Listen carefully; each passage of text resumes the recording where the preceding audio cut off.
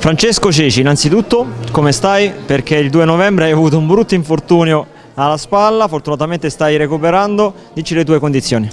In fase di recupero, sì, subito dopo sono tornato in Italia, mi sono fatto operare a Roma e un paio di settimane fermo per cercare di recuperare e far passare un po' di dolore e poi ho ricominciato subito con gli allenamenti, adesso sono in pieno allenamento, cerco di allenarmi tutti i giorni, mattina e pomeriggio. Sì.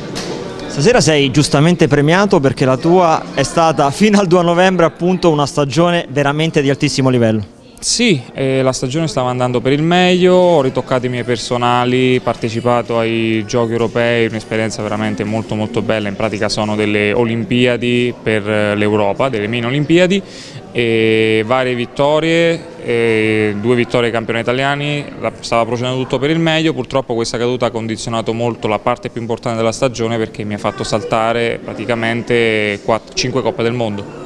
Comunque tu vai avanti, hai sfiorato nel 2016 la qualificazione proprio per un nulla per le Olimpiadi di Rio.